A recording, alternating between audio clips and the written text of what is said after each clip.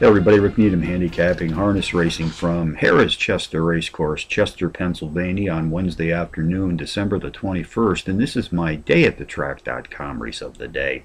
Let's take a look at race 9 this afternoon, folks, 3:20 p.m. Eastern Post Time.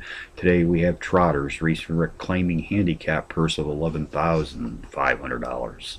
Contenders number 8, Litigator, number 1, Rose Run Fastball, number 7, Show Me Your Stuff, and number 6, Photo King.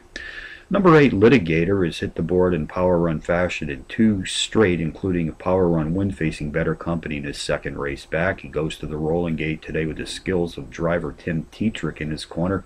Tetrick has posted a .384 universal driver's rating in the last 12 months, which is the top UDR in this field today. Number 1, Rose Run Fastball, a 5-to-1 shot, is both the overall speed, class, and pace profile leader in this trotting field this afternoon.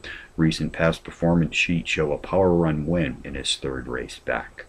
Race 9 summary: number 8, Litigator, tops my contenders list, which also includes number 1, Rose Run Fastball, number 7, Show Me Your Stuff, and number 6, Photo King.